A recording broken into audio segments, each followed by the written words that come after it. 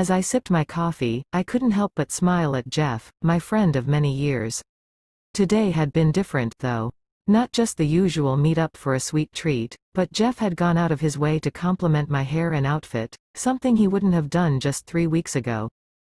Need? What are you talking about? Jeff questioned, his curiosity evident. I sighed and leaned closer, speaking in a hushed tone. Come on, you show up at my door, invite me out for a coffee, you even complimented my hair and outfit. That's a big step up from not even being able to look me in the eyes 3 weeks ago. Jeff raised an eyebrow, his face a mix of concern and confusion. Well, you've got to admit it's a little weird what happened to you. One day you're normal, and the next you're dressed like a girl, wearing makeup, and taking ballet classes? Yeah, I nodded, my shoulders slumping.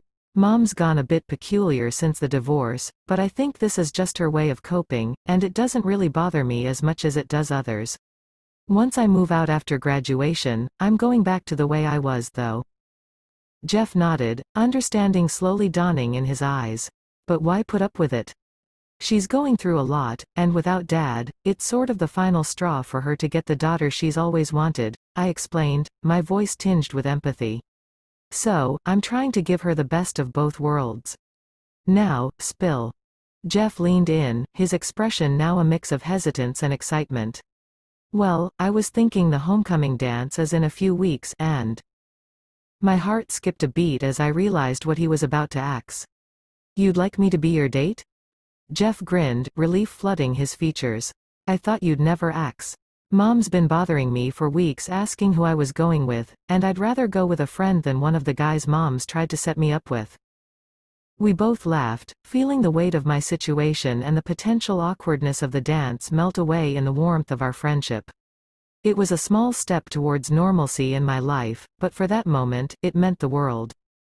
The days leading up to the homecoming dance were a whirlwind of excitement and anticipation. I couldn't believe that I, Alex, who had been navigating the peculiar world of dressing like a girl for the sake of my mom's happiness, was about to attend a high school dance with my best friend, Jeff. As the evening of the dance approached, I found myself in a quandary.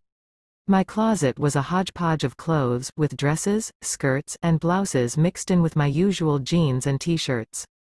My mom was beaming with pride as she helped me choose a dress for the dance, her enthusiasm uncontainable. She'd probably gone a little overboard, but I couldn't deny that I looked amazing in the outfit she had selected. On the night of the dance, I met Jeff at his house, and he couldn't hide his admiration. Wow, Alex, you look stunning, he exclaimed, and his words filled me with an unexpected sense of confidence. With butterflies in our stomachs and laughter in our hearts, we arrived at the dance. I could feel the curious stares from our classmates, but Jeff's presence by my side made me forget my insecurities. We danced, laughed, and created memories that would last a lifetime. My mom might have been the reason I started this journey, but it was Jeff who made it worthwhile. As the night drew to a close, Jeff and I shared a quiet moment on the dance floor. Thanks for doing this, Alex, he said, his voice full of sincerity. I know it's been a strange few weeks for you. I smiled, appreciating his understanding. It has been, but it's also been eye-opening. I'll never forget tonight, Jeff. We shared a final dance, our friendship stronger than ever.